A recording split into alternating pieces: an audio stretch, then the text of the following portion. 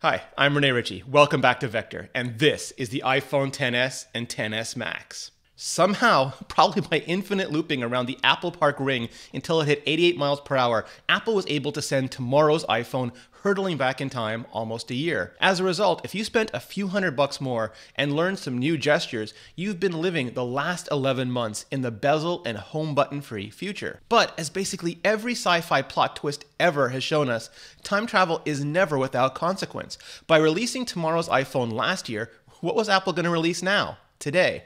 The answer, of course, was and is an S-type update, because as much as some people dislike the iterative in-betweens, nobody likes nothing. As a result, I'm sure almost every review for the next long while is going to perseverate over a single, utterly predictable question: whether iPhone X owners who picked up their little piece of the future last year should consider upgrading to the S-enhanced present this year. Spoiler alert, the people who bought the iPhone X last year were either constant early adopters or eager to upgrade then so they wouldn't have to wait until now. They'll either automatically get a XS as part of one of those increasingly common annual update programs, or they'll just keep on keeping on until they need the next new thing. They know that. Based on how iPhone XS was introduced as a new iPhone X and not an all-new iPhone, Apple knows that. It's just the rest of us nerds who have to get better at remembering it. It's everyone else, the ones who are still undecided about this whole next generation phone thing, who still own older iPhones or are Android curious, who maybe think the iterative in-between is really the new model done right, thanks to a year of early adopter, beta tester fed fixes and improvements, who may still be undecided about upgrading, wondering if now might finally be the time to hand off or hand down their old iPhone or Android and embrace not some notchy future, but the bezel-less present. For them, the people who've spent the last year looking at that edge-to-edge display, HDR video, fluid navigation, at Face ID, depthy selfies, and Animoji, and at almost every phone from almost every vendor that's tried and largely failed to copy it, the iPhone XS and the bigger iPhone XS Max could be compelling. I think that's exactly the customer Apple is aiming for this year, and I spent the last week trying to figure out if the starting at $999 iPhone XS and starting at $1099 iPhone XS Max really are the phones to do it. iPhone XS Max.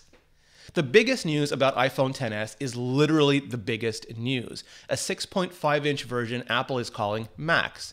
It looks like iPhone 8 Plus with a shave and a haircut. Seriously, you need to see this thing to believe it. Now, confession time. I've been having some trouble easing into that name, Max. Seeing and hearing Apple use it isn't your parents reading from Urban Dictionary weird, but it's close. Aside from sounding like Max, like the Macintosh computer, it comes off as more than a little over the top, like Max Excite, which ironically is a phrase I personally use way too often. But maybe that's exactly what Apple's going for here. Either way, by this time next year, hell, by this time next month, I doubt any of us will even think about it anymore. Not so sure? Just ask iPad. I get why Apple didn't stick with Plus though. In previous years, Plus versions weren't just bigger, they were better. Notably, they had higher screen densities, superior cameras, including for the last few years, dual camera systems, and more memory. That's simply not the case with Max. This year, aside from the physical size, both models are identical. Same 458 pixels per inch, same dual camera systems, and sweet Christmas, even the same 4 gigabytes of memory. iPhone XS Max is literally a bigger iPhone XS. Because Max is bigger, Apple can squeeze in more pixels, 2688 by 1242 instead of 2436 by 1125. And if my math is right, that's more than a standard Retina iPad like the iPad mini or 9.7-inch iPad. There's also a larger battery to help push all those extra pixels, but that's it. That's all. Differentiating based solely on size is something Apple has done off and on with the iPad lineup as well. Of course, size itself can be seen as an exclusive feature. For some, the more expansive, more legible, now including the much anticipated return of display zoom, more pixelful 6.5-inch XS Max will be well worth the extra $100 Apple's asking for it. Others, though, will see the more compact, more pocketable, more one-handable 5.8-inch iPhone XS as a sweet spot, save themselves those $100, and smile so wide while doing it. Personally, I've gravitated towards the bigger iPhone ever since Apple introduced it. Other than my Apple Watch, my iPhone is the one device I have with me everywhere and can use to do almost everything. And I want to be able to do as much as I possibly can with it. That's including both the display size and the camera. For the last year though, I've been living on a 5.8-inch iPhone X because it was so much screen in so small a package. Now that the cameras are no longer a distinguishing factor, will I stick with that size or will I escalate back up to 6.5 inches? Big iPhone versus tiny tablet is something something I've joked about in my reviews for years, but this is no joke. At 6.5 inches, it really is like iPhone 10 had a baby with an iPad mini. That's especially true in landscape, where, like plus-sized iPhones before it, you get the iPad-style split view layout in apps, even though you still miss out on the functional difference in aspect ratio and on key features like side-by-side apps and picture-in-picture, which at this point along the phone maturity curve, those no longer feel like crammed-in complexities, they feel like missing functionality.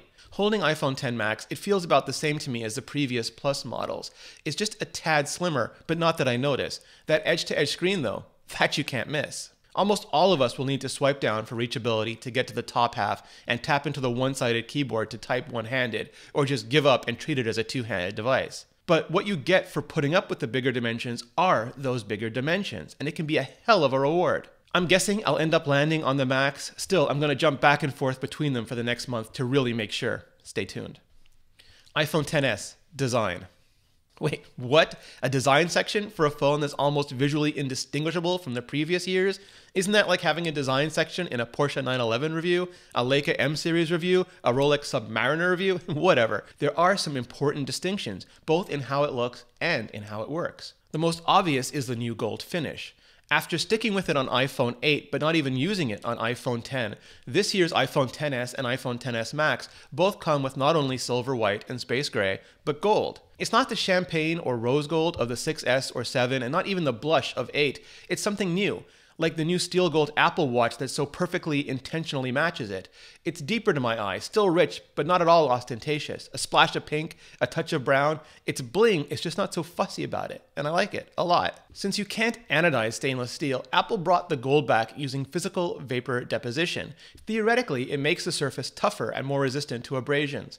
Diamond-like carbon, DLC, which Apple famously used to make the black steel Apple Watch into something akin to adamantium, is a form of PVD. The bands are still beyond surgical grade stainless steel, and the front and back are still glass, but even stronger glass than the already even stronger glass Apple and Corning cooperated on last year. Chemistry typically forces a trade-off. The better a glass formulation resists scratches, the easier it is to crack. The better it resists cracks, the easier it is to scratch. My iPhone X survived many a drop, but it did pick up more than its fair share of battle damage. This year, Apple says it found a way to improve both.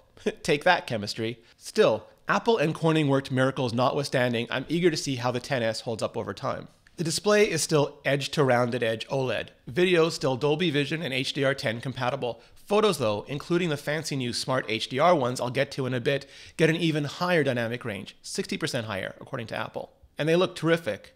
But one second, a short but necessary rant about the display. A year later, and a lot of people who really should know better still insist on calling the OLED iPhone a Samsung display and crediting pretty much everything about it to Samsung. That's as much bullshit now as it was then, maybe even more if rumors of dual sourcing turn out to be true. Sure, Samsung manufactured the OLED panels using its Pentile process, but it did so to Apple's order and specifications. Calling them Samsung displays, regardless of how clever that might make some people feel, is like calling the A11 or A12 Bionic a TSMC chipset, or the iPhone itself a Foxconn phone. Regardless of who makes it, Apple designed it and implemented it. Apple fit it to the curves of the new casing. Apple engineered the silicon to drive it. Apple developed the anti-aliasing and color shift and burn-in mitigations. And Apple has each one individually color calibrated at the factory. Apple even folded it back on itself so it could get rid of the chin at the bottom of the phone, something that, a year later, almost no other vendor has been able to afford or engineer. Good sourcing is definitely a requirement, but it's far from the only one. OLED on the iPhone is something everyone, from the platform technology to industrial design to display teams, deserve a ton of credit for, or if you hate the way it turned out, absolutely all of the blame. There, rant over. iPhone XS retains almost the same size and shape as iPhone X. The differences are mainly around the camera housing, and it's only a millimeter or so. My old Apple iPhone X leather case fits fine on my iPhone XS. I have no problem using it, but as always, your mileage may vary. The speakers are better on iPhone XS and iPhone XS Max as well. No, they're not Dolby Atmos because physics, but they are wide stereo. I'm the opposite of an audiophile, so iPhone speakers have sounded fine to me for years now, don't hate me, but people with much better ears than mine tell me that these sound even better. I do notice the better separation from both channels, and in movies, can clearly hear monster trucks and Quinjets zooming from one side to the other. Even his dialogue somehow manages to stay eerily centered. Like iPad Pro, if you spin your iPhone 180 degrees while watching, audio will spin with it. That keeps the left channel on the left, the right channel on the right. If you spin to portrait orientation, all bets are off though, and everything just sounds kind of centered and judgy because portrait video still isn't a thing to everyone. Call quality has been a mixed bag for me, but I need to swap some SIMs around and find out what's roaming and what's actually happening. The bottom of the iPhone is now asymmetrical across the x-axis. Z-axis is still fine, but Apple had to add an extra antenna to the top and bottom to enable 4x4 multi-in, multi-out MIMO, and that came at the cost of matching grills. Yes, I can't unsee it, and I'm guessing it makes Johnny Ive's eye twitch just thinking about it. But it doubles the effective ways the iPhone XS can lock onto and keep a carrier signal. So I guess we'll just have to put up with it for a while, drowning our sorrows in gigabit LTE, license assisted access, LAA, which is carrier aggregated unlicensed spectrum at 5 GHz, and dual SIM support. Now, dual SIM support is shipping later this fall. In most places, it'll use 1 nano SIM and 1 built-in eSIM. In China, it'll use 2 nano SIMs. It basically means that you can have 2 different numbers active on 2 different carriers at the same time and switch between them whenever you want or need to. If you're curious, it works just fine with a paired Apple Watch, though if you go out running without your iPhone, you'll have to pre-select which carrier you're going to take out running with you. Particulate and liquid ingress protection, basically dust and water resistance, are even better now, rising to IP68, which according to Apple's vendor set claims, means an iPhone XS that gets dropped in the drink can now survive at up to 2 meters for up to 30 minutes. Again, don't confuse this with swim-proofing or dive-proofing or for making it safe to use an underwater camera. It's still so not. But if you spill your favorite beverage on it, get caught in the rain, splashed on, or you knock it into the bathtub or pool, chances are very good that if you fish it out, clean it off, and dry it out, it'll be just fine. It's 3 years post USB-C on MacBooks, and Apple still hasn't included a USB-C cable in the box, not even a USB-A to USB-C adapter. In fact, the 3.5mm to Lightning adapter, which Apple included in the iPhone 7, iPhone 8, and iPhone 10 boxes, is gone now. So we're expected to have switched completely over to Lightning for audio, but not to USB-C for data or charging. I know Apple has all the numbers to make the best choices for its existing customer base, but over-serving that customer base is seldom the wrong decision, and it's usually the type of decision we expect from Apple. How much does it cost to chamfer an edge or make one of those multi-layer depthy finishes on an iPhone? Apple spends a fortune seeing to every conceivable design detail on the phone themselves, but then don't continue that commitment through to the accessory experience. It's also weird that Apple is still including a 5-watt USB-A charger in the box. Sure, technically wired and slow is the best way to charge your iPhone, but for most people, most of the time, the tiny fraction of battery life you lose charging fast and hot, especially in the age of aggressive charge management, simply isn't worth the loss of convenience. Inside, there's a new tighter coil that makes the inductive charging system more efficient. It doesn't draw any additional power, it just uses the same power better. Apple also says the new design won't be as fussy about where exactly you place it on the inductive charging pad. That's great. Going wireless quickly loses its appeal when you wake up next to a dead phone that tipped just slightly off its sweet spot in the middle of the night. Battery chemistry is still battery chemistry though, and it hasn't seen any significant technological improvements in a while. But Apple keeps improving all the technology around the lithium ion to eke out as much as it possibly can. iPhone XS is no exception. Apple says it gets slightly longer battery life than the 10. I've been using both side by side for the last week and largely under the most brutal conditions imaginable, roaming on AT&T. Even though the battery on the XS is a year newer and far less abused, it still hang on impressively better. Enough that, despite the radios burning up in a desperate attempt to keep a signal, I could almost make it through a day. For the brief period of time that I was home, I aced the day no problem. I'll have to do a lot more tests, especially with the bigger battery on the bigger iPhone XS Max, but I'm hopeful that we're finally turning the corner from phones designed for light web browsing and mail reading to phones that can handle the constant screen, GPS, and data of our now social and gaming-focused lives. iPhone XS Bionic. A funny thing happened when Apple shipped the first 64-bit chipset on mobile in the iPhone 5S. It instantly catapulted to the head of the silicon pack, and the platform technologies team hasn't slowed down since. Not with the Fusion high-efficiency, high-performance cores in iPhone 7, not with the Neural Engine block in iPhone 10, and not with the second-generation Bionic in iPhone XS and iPhone XS Max. I've already explained a ton about why and how Apple is winning mobile silicon, but here is the TLDR in pop culture terms. If the old Bionic was a $6 billion man, the new Bionic is Iron Man, post-extremis edition. And that keeps happening in different but important ways, generation after generation. It's 7 nanometer now. Processes have become more marketing terms than absolute measures, but this is the first commercial chip to ship at that tiny, tiny scale. Like, forget Ant-Man shot in narrow depth of field tiny, and think knocking on the door of quantum realm tiny.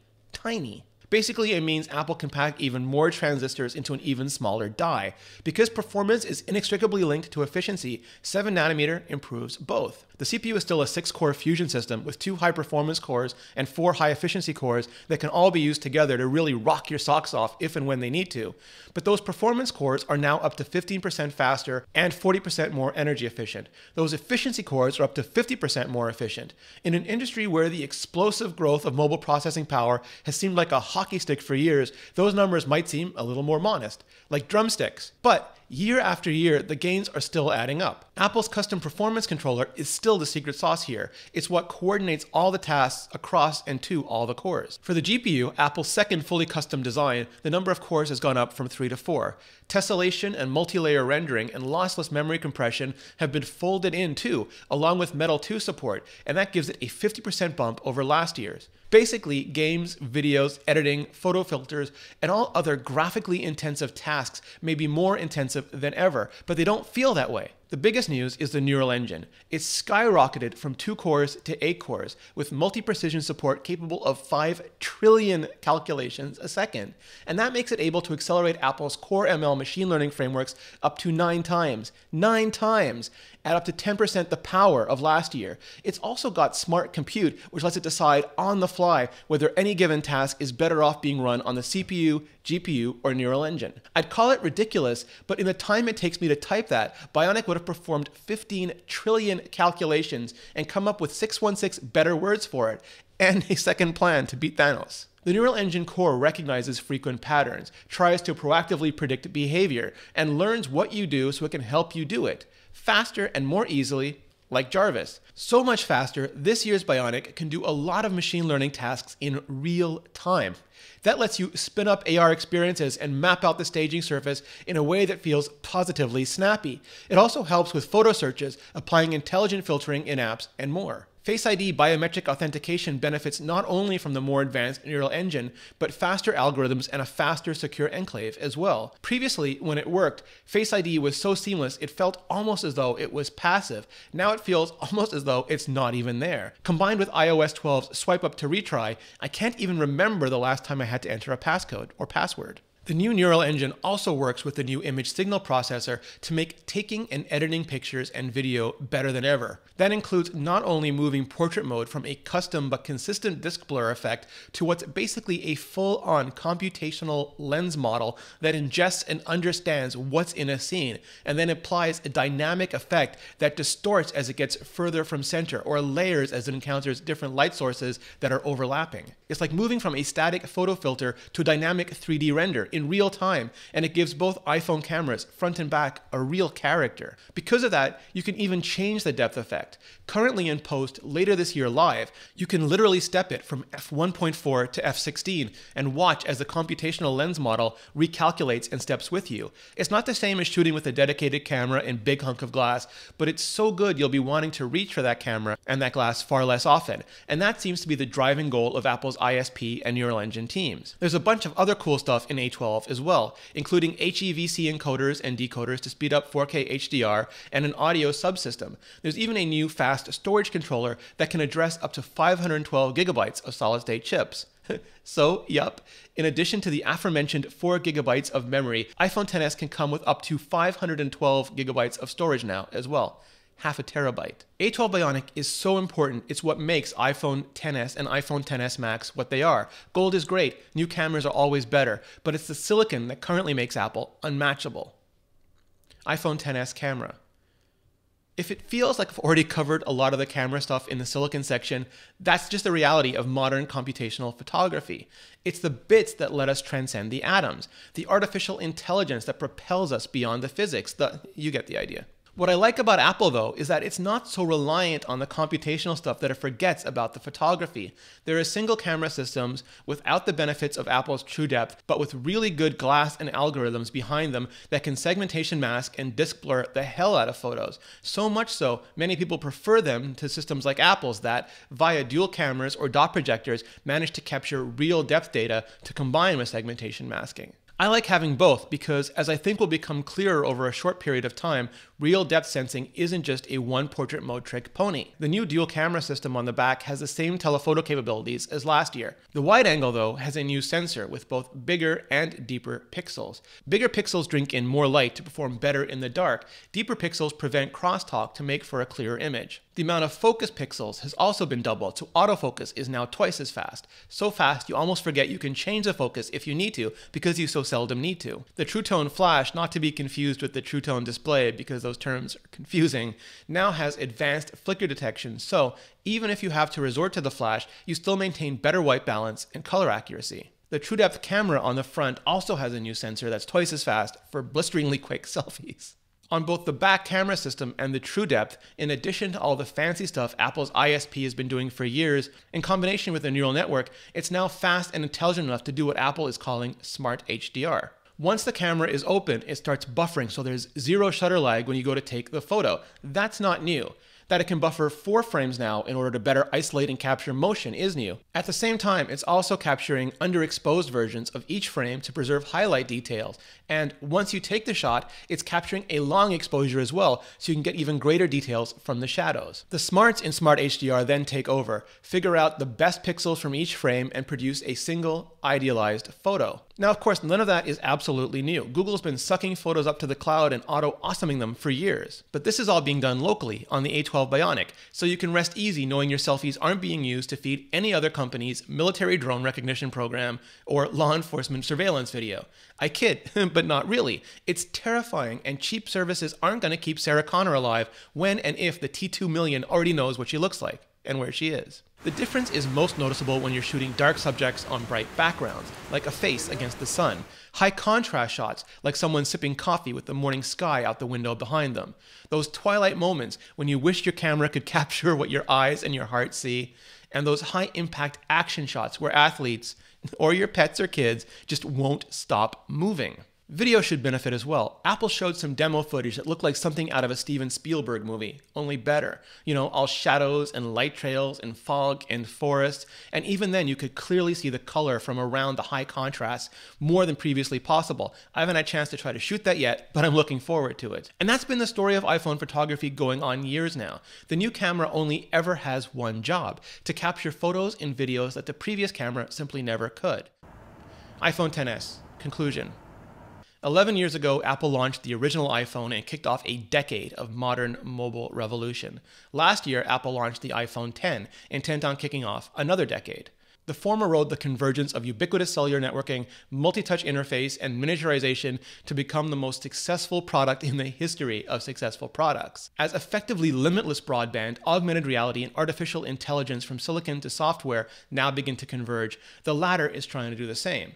And Apple's next step towards that future is this year's iPhone XS. Yes, it's an S year again. After taking a break and naming last year's swan song to bezels and home buttons the iPhone 8 instead of the iPhone 7S, Apple is back to its number, or I guess numeral in this case, number, numeral plus S convention. For some, that S has come to connote a minor, insignificant, even boring iteration on the previous year's hardware. For others, that S represents a polish, a perfection, and a boost in performance that makes this year's hardware the one to get. If you look back at the history of speed boost, Siri, Touch ID, 3D Touch, and inductive charging, it's pretty clear that when the casing becomes a known commodity, the various platform teams from chipsets to cameras can really hit those internal upgrades hard. And that's absolutely the case with iPhone XS, which gains the world's first 7nm processor with A12 Bionic, faster Face ID, wider stereo speakers, gigabit LTE, dual SIM, Smart HDR, adjustable background blur, stereo video recording, IP68 water resistance,